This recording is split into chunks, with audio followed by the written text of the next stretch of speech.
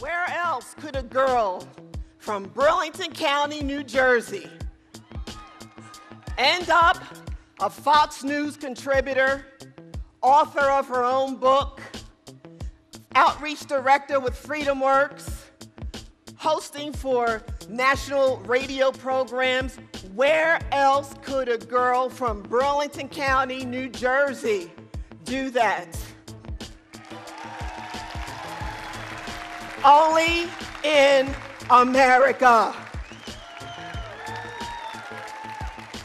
America is an exceptional country, and it's hard work and perseverance and my faith in God that has gotten me to where I am today. We have more and more people who are depending on government for their everyday basic needs: food, housing, energy. As you mentioned, over 46 million Americans are on food stamps.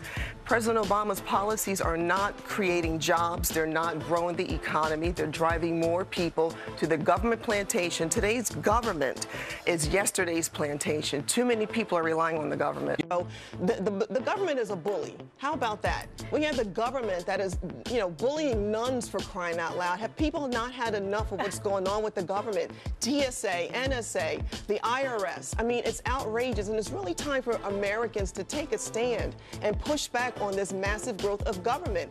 Going after nuns is unbelievable. Yeah. This is about control. The EPA, and a lot of them are environmentalists. They care about rocks and trees. They don't care about hardworking Americans who own property, who pay taxes. You're a private property owner. You own that land. You pay taxes on it. Why should you be under the EPA's thumb with what you want to do with your land? And so, yeah, I've been criticized and targeted by cowards really hiding behind their computers because they don't like my message. Instead of them challenging me on my message and the data that is out there, they'd rather throw names and sling mud.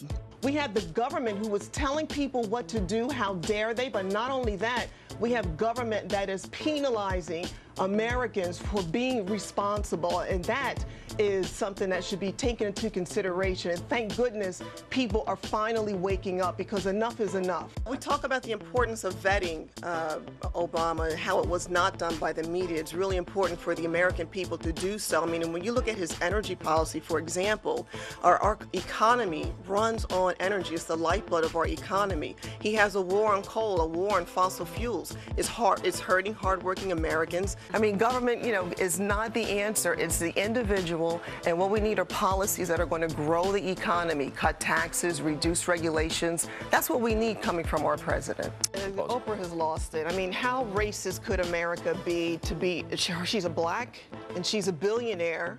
You have Obama, who's black. He's the president of the United States. How racist could our country be? Oprah is bitter. She is a bitter billionaire. Don't be afraid to be called a racist or a sellout, all the different names that I'm called. If you believe in liberty and you want to advance our country forward, I implore all Americans to speak out. So to play the race card, I find it to be very irresponsible and dangerous. It's a horrible tactic to use, and it's just a poor way of trying to relay their message and to attack those who disagree with President Obama. But really, I want people to understand and know that you can be vocal, you can speak out, and you can be critical of Obama's failed policies. And the left has covered all the bases when it comes to the name calling. If you're white, you're a racist. If you're black, you're a token, you're a traitor, you're a sellout. So they've covered all the bases. And I really hope people will be inspired and informed to speak out, because it's going to take we the people to rein in this growth of government. Our country does not guarantee you success, but liberty guarantees you the opportunity to succeed.